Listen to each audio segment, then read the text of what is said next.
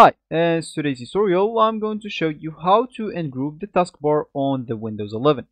So if you have your Windows 11 already installed into your PC, just go and open your PC up. And of course, if you are a Windows 10 user, you can actually upgrade your Windows 10 into Windows 11 for free. Of course, you can just let the install of Windows 11 into the background of your PC, and meanwhile you can use your PC for free, not for free, like without any problems. And of course, it might be a bit slower because something downloaded into your background, but it's not gonna be a big problem. And once it downloaded, you'll be notified, so you can actually restart or reboot your PC. And once you do that, you'll find your Windows 11 already downloads with no problems and ready to use. And of course, you'll have even a recovery point if you want to go back into your Windows 10. But I bet there will not be any problems, so you can go there back. And of course, as we said, we would like to ungroup the taskbar in Windows 11.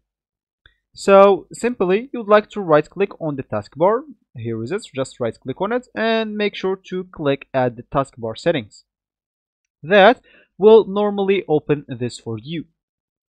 So let's say an example, you would like to have your taskbar as it was on Windows 10. So simply you can, let me just close those. Those are not very important. Of course, if you want, you can actually add the search, the task view, the widget, the chat. And as you can see, it will be here on the taskbar. If you don't want them, you can just turn them off as I'm doing here. But what's important here, of course, there's those options that's not very important, but the very important thing is this taskbar behavior. Of course, if you want to have it like Windows 10, you can just make it on the left. So it's gonna be now as Windows 10, or you can like do other stuff here with your taskbar. Of course, it's pretty good if you want to actually do some stuff here. You can actually turn this on and do and try whatever you want with this other options here, and you will be actually good to go.